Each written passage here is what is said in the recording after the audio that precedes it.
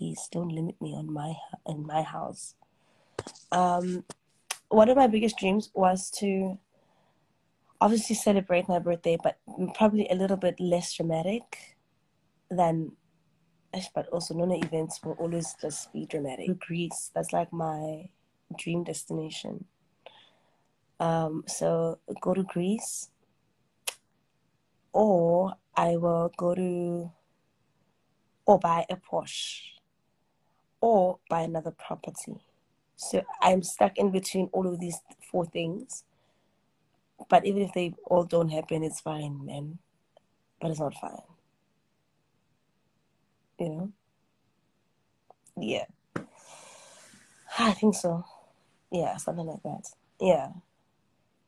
Oh my goodness. So like my birthday is, I can't believe it. Let's go on a date on a birthday. I was on touching said, oh.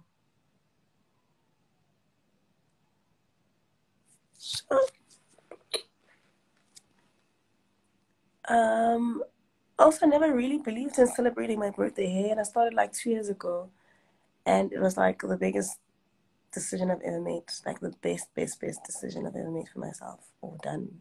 Oh, what is the course today? It's important. Invest in property. I'll actually decide what I want to do. I'll decide.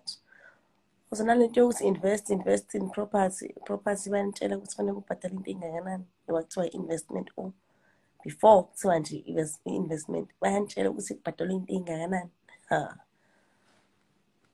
It sounds really cool when you say it until you actually have to do it. It's good.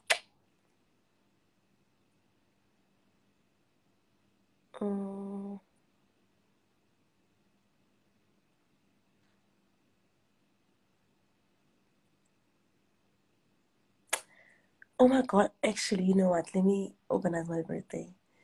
And you know one thing about me, I never organize, or I never decide, I never plan.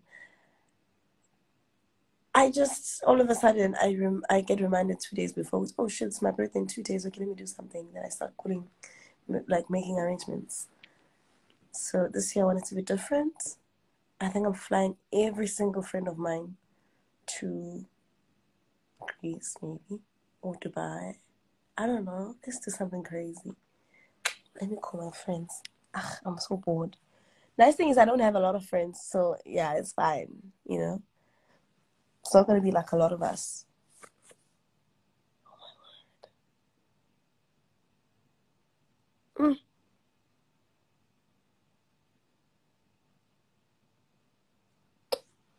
Bye-bye, guys. I'm gonna late. Okay.